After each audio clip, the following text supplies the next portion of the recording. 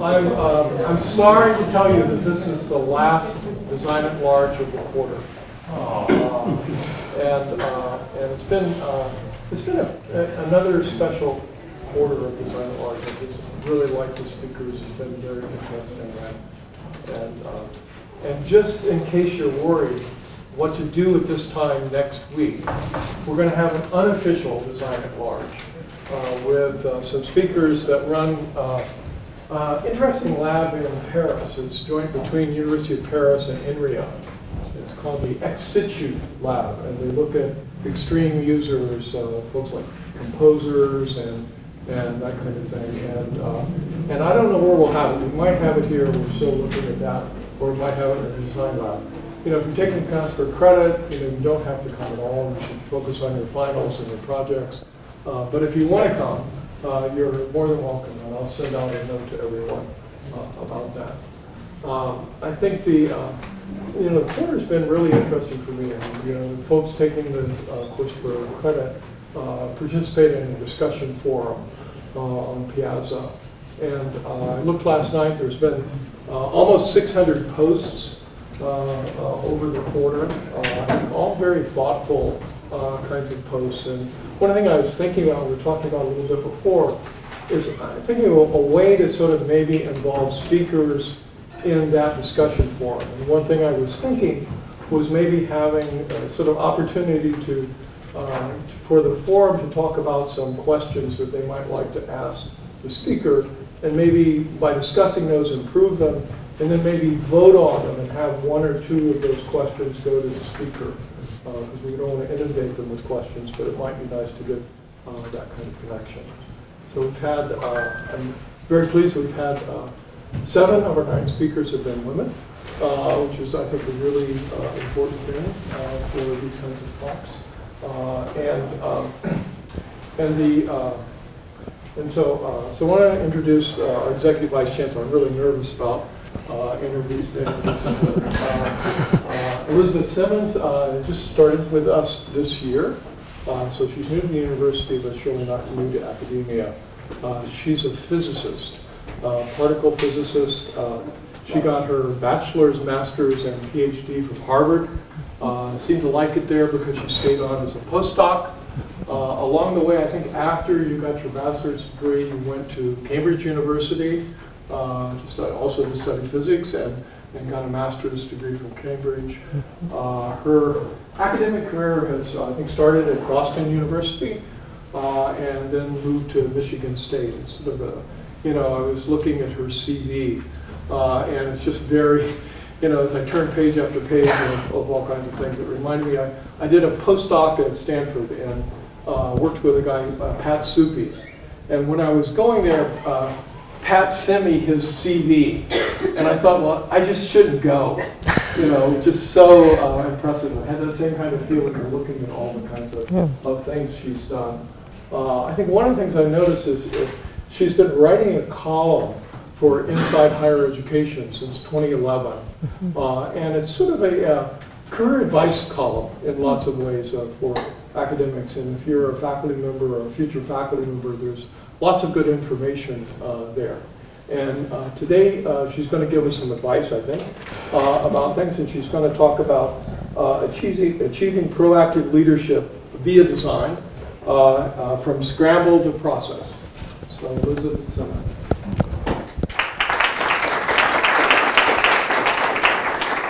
Thanks very much, Jim. It's a real pleasure to be here to talk with you today. I've been in, I guess now, almost 15 years in academic leadership, and I discovered over the time that it's really easy to fall into kind of a reactive mode where things come at you, particularly with email, right? Things are being thrown at you all day long, solve this, solve that. And it's really easy to fall into a mode of just reacting to these things linearly, one by one as they come at you. And then that makes it really hard to have your unit make any progress towards whatever its big goals are, like helping more students graduate, or making sure that really a diverse group of faculty actually stay and succeed and get promoted. And So along the way, I started to think about how could we do things better? How could we do things in a different way? And I found, looking back, that a lot of the time it came down in a way to getting a picture in my mind, literally an image that might help me organize my thinking. And I found that a lot of the times, things that we were just scrambling to keep up with, if we designed a process deliberately, it would enable us to not simply accomplish the task, but do it better, have side effects that we could never get the other way that we were doing it, and ultimately have time left over for other big important things that we ought to be spending time on. So I was going to give you a few examples of these. And oh, I was told that these are the good pens. So I'm going to get these, not to malign those pens. I'm told these will work. Right? They might be listening to me. So one of the things, so where I used to work at Michigan State, so the way that teaching was organized, regular semester courses in a classroom, face-to-face, there was a way all that was budgeted.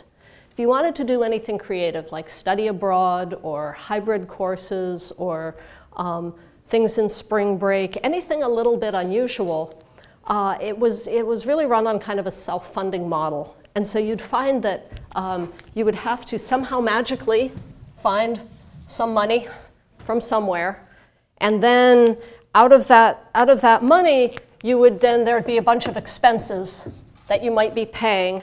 And so you'd pay for maybe people to teach the course, maybe you had to pay for field trips, maybe lab supplies, whatever it was that you needed. And then at the end, you would either, that course would either be in trouble, and then you'd wonder if you'd ever get to run it again, or it might be good, you might be in the green, you might then put some of that back in to fund the next year, and then you'd have a self-perpetuating cycle. That was great. But if you ended up here, it was a problem. It might put the thing in jeopardy. And there was always the question of where was that initial money going to come from? And so we had several different study abroad programs and a medical terminology course run in the summers, because it turns out if you want to go to physical therapy school or you want to go to med school or what have you, there's a lot of arcane terminology that you might want to start learning, and students really loved that course. So these were all separate. And so I would have this scramble where every year someone would come to me and say, well, we want to do a study abroad course in Peru, but we don't know if the site we're thinking of is good. We have to go make a site visit and see, can they accommodate the students in the hostel there?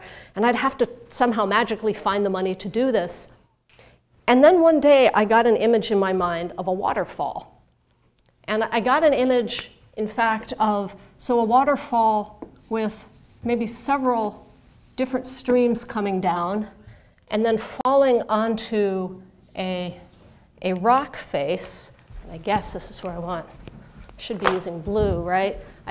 So several different streams coming down and the water falling onto a rock face and kind of flowing along it, maybe down another fall, and then ultimately into some sort of a basin here. And that image, I realized that what I was thinking of was maybe there were sometimes with those big flat rocks, you get like little hollows in the rock, like you see sort of in tide pool areas. And so I realized that maybe you'd have something like that as the water flowed along. Maybe some water would get caught in there. And these were the separate courses. Each one would be generating, maybe from year to year, different amounts of extra money. And they'd be different sizes. Some might be really profitable, some not so profitable. Maybe it would switch from year to year. But if you let all the money flow together and you said to yourself, I'm going to need, say, course development money every year, and I'm going to need maybe some field trip money, and I'm going to have to pay the instructors, and I kind of know in aggregate what the different categories of expense are, and then anything extra can flow down here to the dean's favorite, the dean's discretionary fund, right, where you can then go pay all sorts of other bills.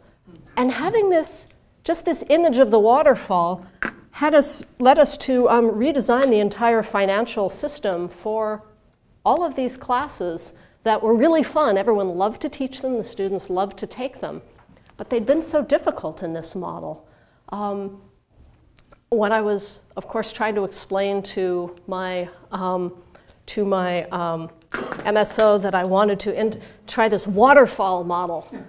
Okay, this was a long series of conversations because just getting the picture out of my head and into, but once I had it into some more concrete terminology, it worked. And then it was easy. This could then fund new courses, for example, or that special trip you had to make to Peru before running the course. So this was a case where an image and designing a process led to much better outcomes. We were able to run far more programs, and we even were able to add a new basin that we'd never had before, a line that we hadn't had there. We were able to add one for student scholarships because we realized that a lot of our students who maybe came from less privileged backgrounds couldn't afford to go on study abroad. And suddenly, we had a pool of money that we could use to give out scholarships, and then it diversified who was going on study abroad and doing these different courses. And that was just a whole new goal we'd never been able to meet, but it aligned with one of the big goals that our division had. So that's kind of the first example I wanted to talk about, the waterfall. Let's see. Oh, yes. So another example, so one of the big things that you do as a dean is that you have to make sure that the number of faculty available to teach courses matches the number of courses you think you're running next year. And usually about this time of year, I would start having this really frantic email exchange with various members of my team, with the head of budget, the head of HR, the associate dean in charge of personnel, and the associate dean in charge of curriculum. And we'd have this five-way, very frantic email exchange about, wait a second, who's going to teach Chem 1? Well, isn't Josie teaching Chem 1? No, she's going on sabbatical. Uh-oh, we've got to hire somebody. And this would go on, just round and round, and we'd discover at the last minute, oh my gosh, how are we paying for the person to teach this? And so on and so forth. And so you can imagine 5 people sitting in their different offices, lobbing email at one another. And it really wasn't a great system. Moreover, we had 5 separate little spreadsheets that we were each looking at, right? Each in our offices. And I've drawn them sort of similarly, but in fact, each one was different because I wanted all the information, and the finance person just wanted to know, were we going to afford this? And the HR person wanted to know, were we hiring people in accordance with union regulations? So we had all these different spreadsheets with subsidiary info, until one day it occurred to us that we could have one sheet to rule them all, right? We could have one big shareable spreadsheet with different things, and maybe I mostly cared about this part, and the HR person would kind of look at an overlapping set with me, but that was fine. We could have overlapping, we could have non-overlapping, and best of all, we would never have to wonder again or rack our brains to remember who was going to pay for the course that Josie should have been teaching, but she was off on sabbatical. And so the scramble subsided in that we weren't lobbing emails at one another. So that was better. But then we realized that there was kind of another problem, a deeper layer of problem that we had never been able to realize was existing because we were so consumed with our separate spreadsheets and the problem of who was teaching this one course tomorrow. And we realized that that problem was we ran an analysis, now with our spare time of not emailing each other, we ran an analysis to say, looking across the division, who is teaching our courses? And we discovered, to our shock, that a really high proportion of certain courses were being taught by people who were being hired just 1 year at a time. And too low a proportion was being taught by people with long-term jobs, teaching professors or ladder-rank faculty or what have you. And we realized this is really not what we wanted. We wanted our students to be able to know that the faculty who were with them were people who had chosen a career in teaching. They were going to be in the college division. Sorry, we called it a college. In the division, they were familiar with it. They knew the curriculum. They knew how it connected together, all those things. And we also realized that this was really stressful on the long-term people in the unit who had to keep running searches every year for someone to fill in this or that course. And so I had to ask myself, how had we gotten there? And it was partly because of the method that we'd used of thinking of it course by course. How will we pay for this course? And feeling, well, we don't have enough money for another teaching professor because we don't have recurring long-term funds for it. But then I realized from this analysis, once you just looked at the data, well, every year for the last 5 years, I had hired basically 5 different one-year individuals to teach courses in the history, philosophy, and sociology of science. And every year for the last 8 years, I'd hired someone or other to teach math courses and so on. And if I looked year by year, the source of the funding was different. This person went on leave, that person went on leave, so-and-so got a grant. But every year, something happened so that I needed the course taught and money appeared from somewhere. So I realized that it would be a better bet to take the risk and say, let's redesign our faculty. Let's hire those 5 historians and philosophers of science. Let's hire that extra mathematician, and it's going to be okay. We have years of data showing that we need this. The enrollments are stable. And so we did it. We took the plunge and said, we'll redesign the faculty. And we're going to hire them all actually as teaching faculty, given the particular situation. That meant we thought we had to sort of think about that, right? We said, well, we've redesigned the faculty, but we know that this will be better for the students, but what will it be like for the faculty? Are we designing a good experience for the faculty we're bringing in? We realized, oh, they can't vote on anything. And where are their offices going to be, and how are they going to serve on governance committees? And so we realized that we had to go through the whole governance structure, the whole voting structure, all of that, and redesign that to be in accordance with the faculty that we were going to have with us. And so then we hired the individuals. We could do cluster hires, right? Because you're bringing in a bunch of people at once. And it was amazing. Just by thinking about how we wanted to design the faculty, we ended up with higher morale, nobody having to do a million searches. The faculty were there because they wanted a career teaching and they wanted to be there for the long term. It wasn't just a temporary thing on the way somewhere else. The students were happier because they got to know the faculty. And it had all these really interesting side effects, just having sat back and realized what the issue was and what a different picture would look like.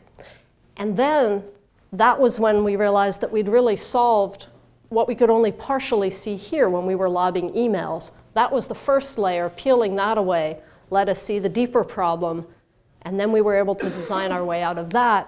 And it really changed the fabric. It changed the fabric of the college and left everybody more time to work on other things.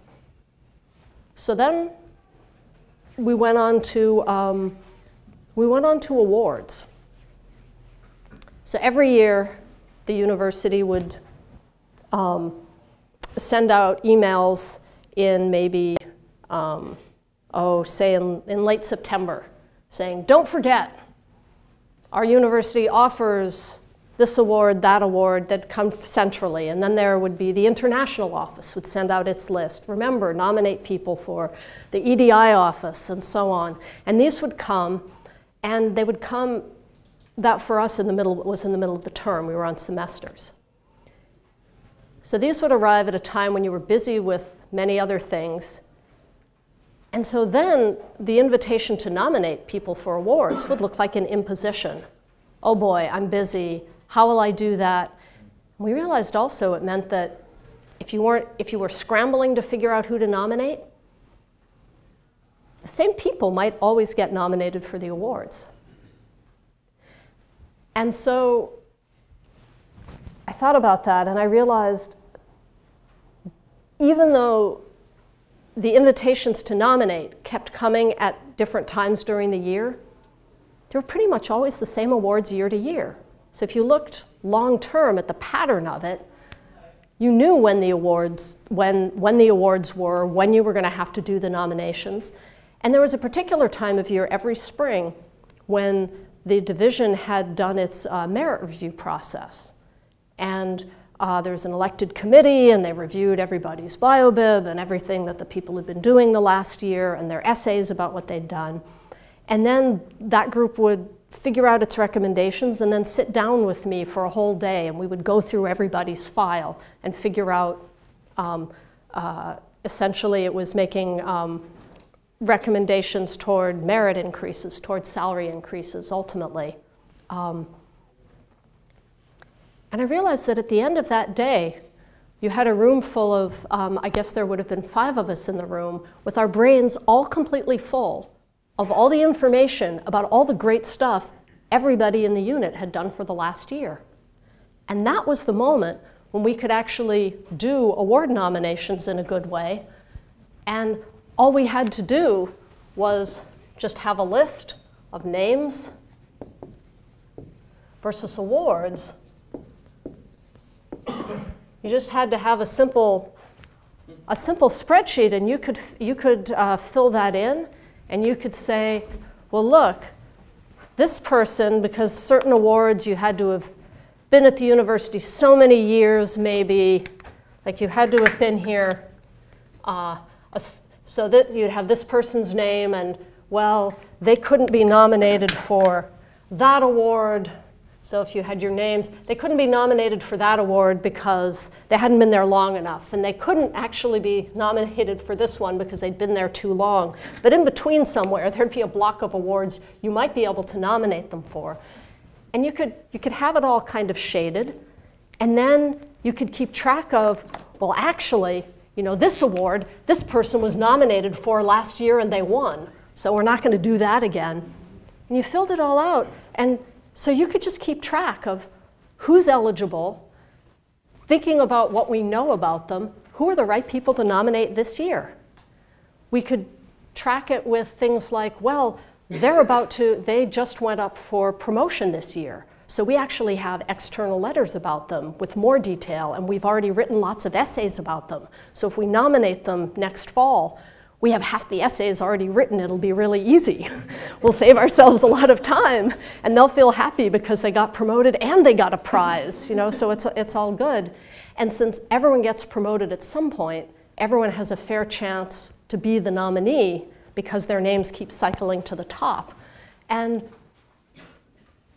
redesigning the process, it was great. We started it was a little embarrassing. We were a very small division, only let's see, maybe 50 faculty, which as a division was pretty small on that campus of 50,000 students.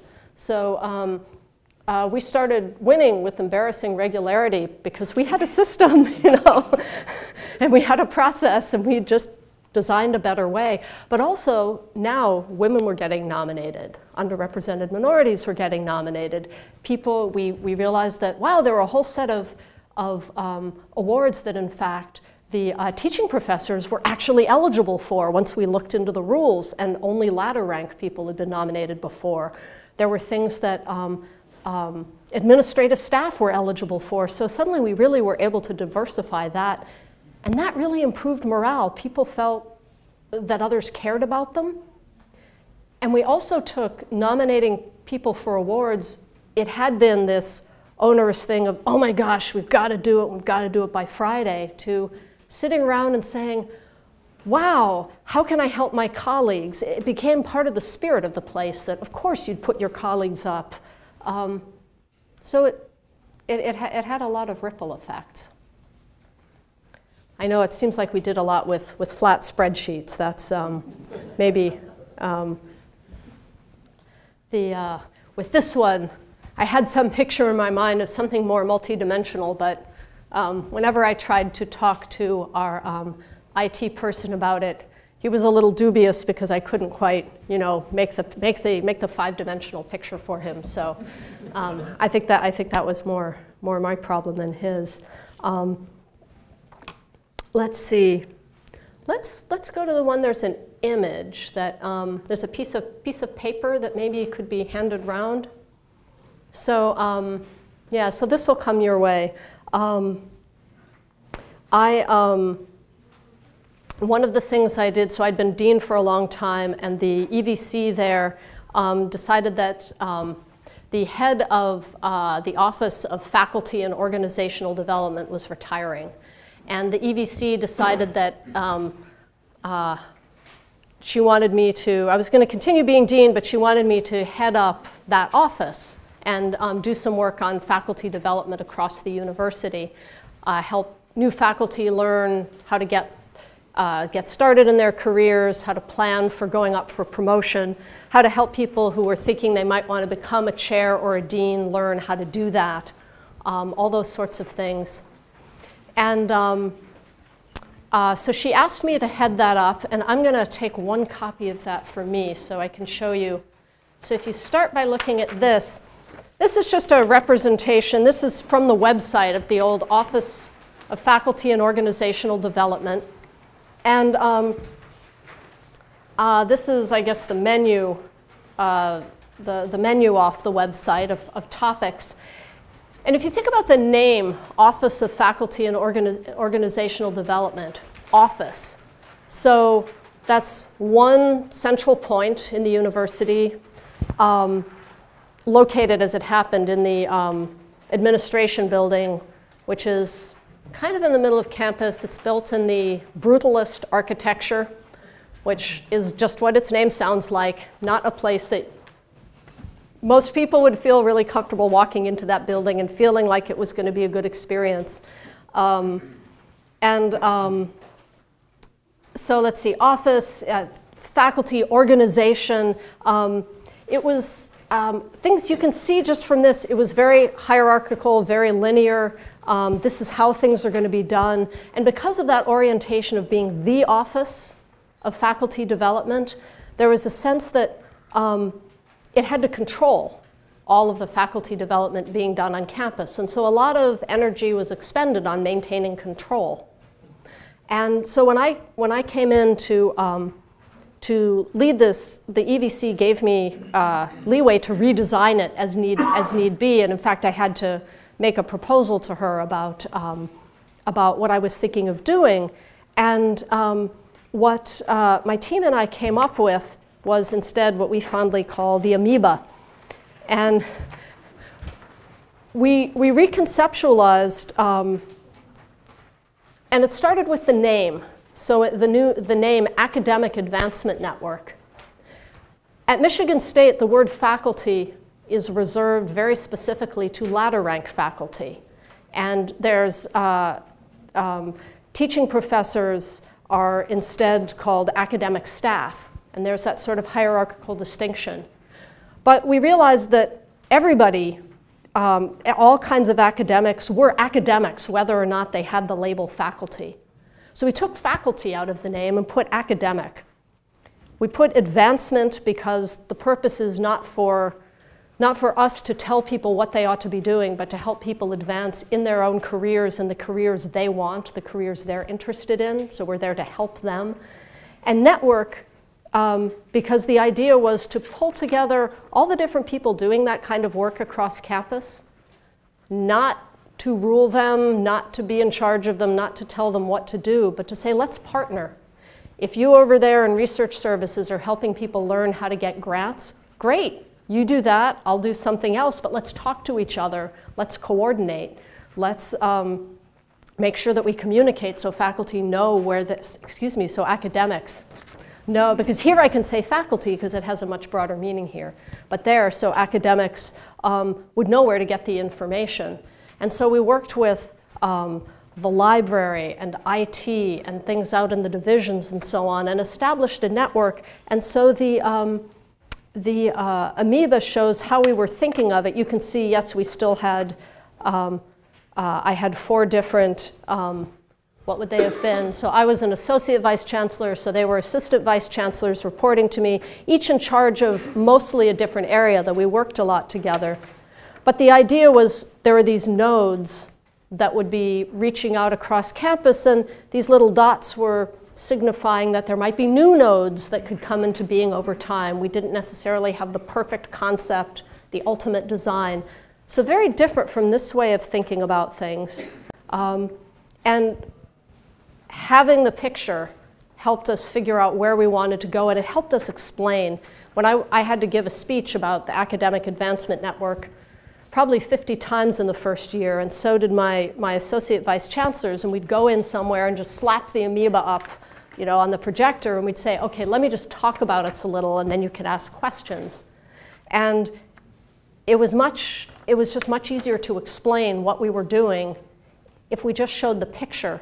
And then people would get comfortable, and they'd say, okay, you're not trying to steal my program, you don't want my money, you're just here to talk, it's okay.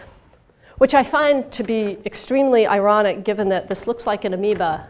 And what do amoebas do? They ooze along, they surround things, engulf them, and digest them. So in fact,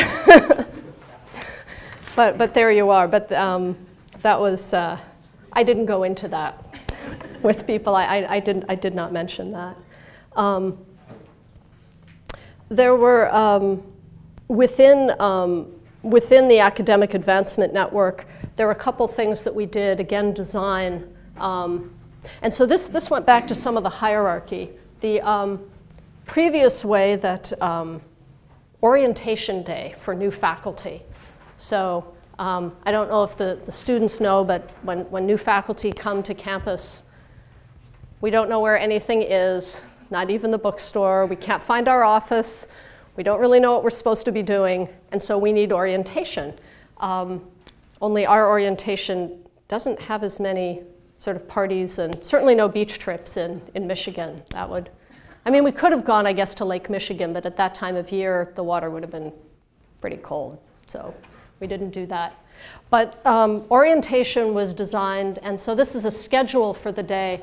There was a morning session with a bunch of speakers, and you had the chancellor and the EVC would talk, and that was great, and the vice chancellor for research would talk.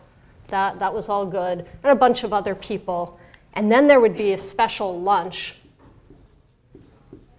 again with these folks. They'd be at the lunch. This was great, all the very high-profile people. And then there was a second part of the day that was over here, and this was a shorter part of the day. And this would have some talks, but the chancellor was not there. The EVC was not there. For some reason, which you'll see why in a minute why that's odd, the vice chancellor for research was there. So the superversion was for the ladder rank faculty only. And the squished down version was for the teaching professors, the research faculty, the research scientists, and the lecturers, the equivalent of Unit 18 lecturers, and so on. Even though 2/3 of the people in the room had no assignment that related to research whatsoever, Vice Chancellor for Research would talk to them about research compliance issues for, 45 minutes. So they always would kind of scratch their heads over that. They knew that they weren't getting lunch, and the other folks were getting lunch. And obviously, that was really insulting. Like, why would you give one group lunch and not the other lunch? We're here, we're going to teach many, many students. Some of us are here, as teaching professors. We're going to be here for our career. Why are you treating us this way? But the old office model had been very much about hierarchy, as you saw, and that preserving distinctions was important. So when I agreed to take over, I said, one of the things that we must do is we've got to abolish that model, because that model is just insulting people. We had people in this box who were actually married to people in that box, so like they knew, they really knew. And so we ditched that model, and we made a new model which overlapped, where everybody got lunch, and half the people would come in the morning, and half the people would come in the afternoon, and they were the same program. And that way, if there were a couple who were both hired, and maybe they had elder care or child care, or I don't know, a dog to walk or something, one could come in the morning and one could come in the afternoon if they wanted to. And everyone could just choose. And it made people so happy. People didn't come away. People used to come away from this first day, and they would complain. They would say, "You've insulted me on my first day at work." And just redesigning the schedule. And the biggest question you might ask is, if any of you are administrators, how did you pay to have lunch for twice as many people? Well, it turned out that lunch was funded by a corporate partner, a credit union that wanted to meet all the faculty and sign them up for bank accounts and mortgages and stuff. So when we approached them and said, "You've been a wonderful partner, and we'd like to put you in front of twice as many customers. And we'll arrange a room where if you put a few financial advisors in the room, people will come and ask you about mortgages, and there you'll be. But we need lunch for twice as many people." And they said, "Sign us up. Sign the check without question." And so it was good for everybody. So the simple schedule design, people then, they liked orientation. They felt welcomed. They felt helped. They got advice. We had a room for the financial advisors. We made a room, then we realized, for people in benefits. Because another thing, students, the new faculty, we have no clue about benefits. I still don't fully understand my benefits here. I have to go read in detail every time I want to do something. Takes a long time, but we put benefits advisors there too. And one of those systems like at a restaurant where you give them the cell phone, not your cell phone number, but kind of a spoof number, and then they'll be able to text you. And so people didn't even have to wait in line. So design made a huge difference. And I think I'm going to stop with examples there so that there's time for questions. So let me stop there. And if you don't ask questions, I'm going to go back and give you more examples. So you should ask questions so we talk about what you want to talk about. Yeah? It seems to me in the first two examples that you gave, what you really found was that getting people together in something old-fashioned called a meeting meant that they were able to exchange information at the same time and then reach better conclusions than sending text or emails back and forth. Synchronous communication, sometimes really important. Certainly for the awards, it was the synchronous communication was absolutely central. For this one, we were still in our separate offices, but if I wanted at midnight to try to solve an issue related to a parental leave, I had all the information and I could kind of see how it was going. But this one, absolutely, synchronous communication was the big thing. Yeah. Well, that was more, who's a psychiatrist, so he had that view of meetings, and I want to expand that. Because Yeah. what I think you've done is a really good illustration of what we try to do. Because what you had was some problems, and you were always serving the symptom, trying to solve the symptoms. And Right. when you stepped back and you took what we often teach is a different point of view. Right. And the point of view is systems. Yes. And the way you described the waterfall is you didn't say, wait a minute, this is a system, but you stumbled into it, which is fine. I'm Right. a big fan of stumbling through to solve problems. And so that's a system, and this is a system. They're and each even systems. that is a system, and solving the system often means the symptoms just disappear. Absolutely. And that's really a great illustration. Absolutely. Yeah. Well, in that same spirit, so there's this theory, distributed cognition. And if you ask what are the principles of distributed cognition, it's a little hard to articulate them, but there are two that are very central, I think. One is finding the right coordinating structures, which might be a representation, might be a configuration, might be a communication latency. And another is a big principle that informs a lot of design, which is figuring out what is the right information at the right time, at the right place, in the right form, and at the right pace. Because there's a pulse to some of that stuff. Absolutely. Each one of those represents a pocket of inquiry. How to design representations, how to time them, and stuff. And what is attractive about this to me is that, although these are pretty complicated, each one could itself be a topic for inquiry to understand exactly why that represents a better solution than the previous one. Absolutely. No, that's right.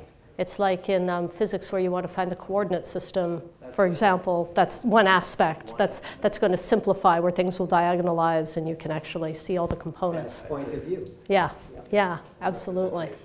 Absolutely. Yeah. And the time. And by the way, thank you for demonstrating the effectiveness of diagrams in thinking. Oh, yeah. Yeah, too many view graphs in the world. A lot of this, it was just a picture, and then the hard part was explaining to somebody the image without being able to beam the image to them. Yeah. I was wondering if you could speak to an example of a redesign process that didn't work so well. Oh, yeah, probably. Let me think about that a second. And by the way, Amy studies the role of diagrams in thinking. Oh, excellent. Yeah. Let me think. One that didn't work. Oh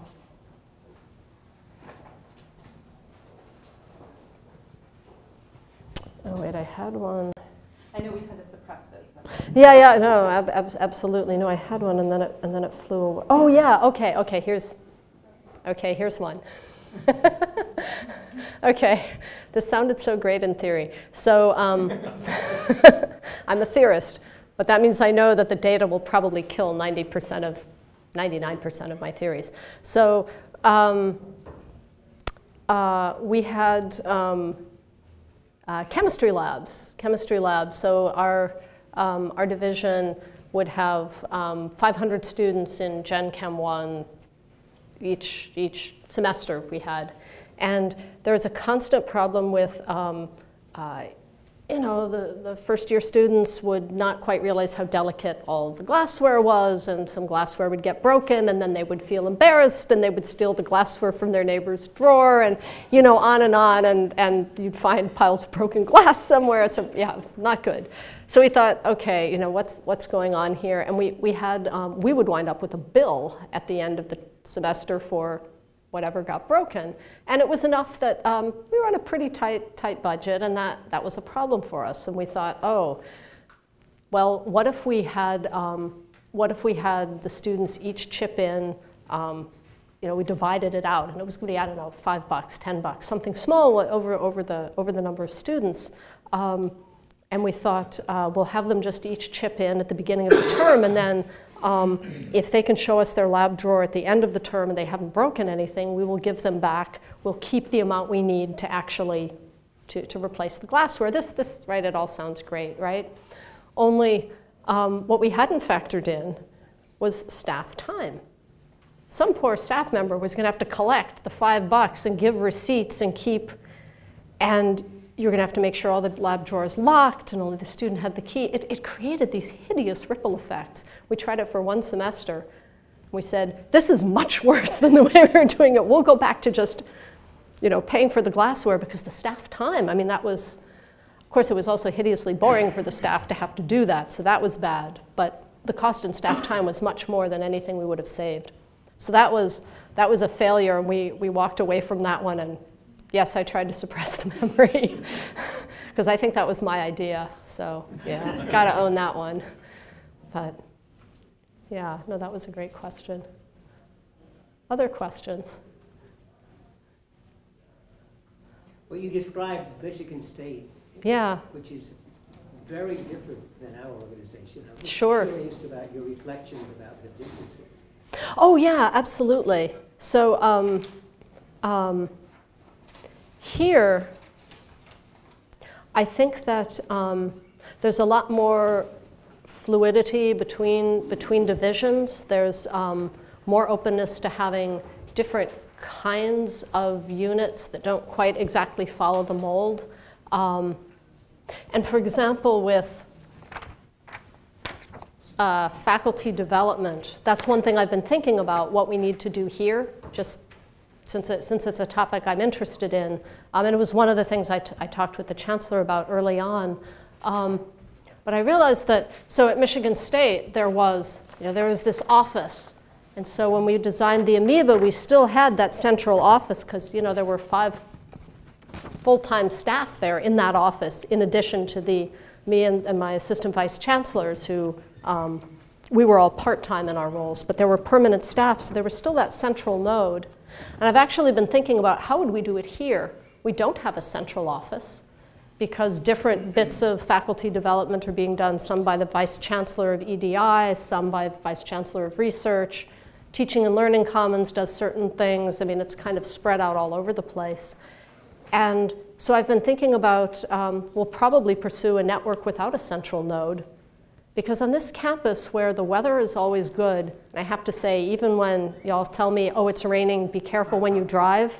And I'm like, I'm used to driving through this much snow. You can walk anywhere on this campus in probably 10 minutes, and the weather is always pretty good. So that means barriers are a lot lower to just going somewhere else. In fact, it's really hard to drive on this campus. Michigan State, you could drive. There was a nice grid so people would drive. And here, oh my gosh, after going up my 3rd dead end at night once, trying to find, I don't know what I was trying to find. I was trying to find the faculty club for my office. I can walk there in 2 minutes, but driving, you go around like that, only I went through all these different dead ends and loading docks and stuff. Anyway, here, because you can walk for so many reasons, or ride a bike or whatever, we won't need a central node. Since we don't start with one, we could design without one and be a network in a whole different configuration, just purely collaborative, and without anybody even looking like they're fully in charge. And I think that would be better for development because all the different parts really are equally important, and we don't have to have somebody standing there controlling it. So that's one way in which the differences of the campus here, the geography, the greater fluidity here, I think will change how we do some things. We do need to, I think there are a lot of places areas on campus where we could coordinate more with one another. We could talk more, and I'm hoping to help us do a bit more of that, but in a way that still leaves the main energy out where it is, essentially, yeah. So I had a question about exception handling, and I love your board on the left here because one read on this is that there was all sorts of cool bottom-up innovation. And after that happened for a while, you got to be able to classify it and say, oh, here's a common umbrella to unify all these bottom-up innovations. And I mean, I think one thing a lot of organizations struggle with is the ability to support that kind of bottom-up innovation, precisely because it chews up outsized resources. For example, I've run conferences where if you have 30 people on the program committee, the 29 that just do their job like they're supposed to take you no time, and the one person who explains that their cat has a, I don't know, right? Yeah. There's all and the same is true with students, and sometimes for good reason, and sometimes for less good reason. And sometimes with our faculty colleagues. Yeah, exactly. And I've been that colleague sometimes too, with the lab we all thing, have, yeah. Right. And so, I mean, one thing that's interesting is how do we make visible how expensive exceptions are? So I could be like, I actually should do that review on time because it costs, the knock-on costs are enormous. And at the same time, how do we enable, like one of my PhD students and I had a fun idea for something to do this summer, and the first answer was, oh, to do something for this summer, you would have needed to tell us by last November, right? Right, and so right. It's like, how do you, and I know that the exception takes time, and I was just curious about your thoughts on that.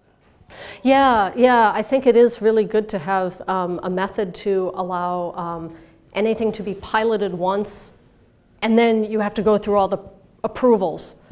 That's really important. We had that at Michigan State, at least for certain classes of things. You could try any class once, and then you'd have to go through governance, go through Senate to get it really on the books.